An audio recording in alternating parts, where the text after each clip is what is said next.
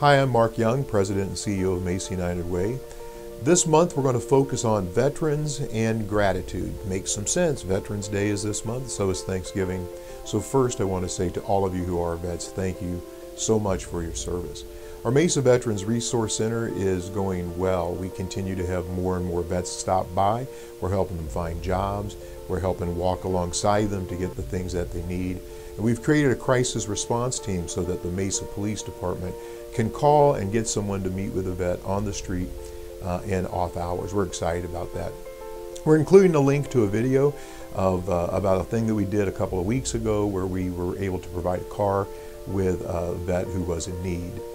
We're able to do all of the things that we do because of your generosity, and we thank you for that and ask that you continue to think of Macy United Way when you are making charitable gifts.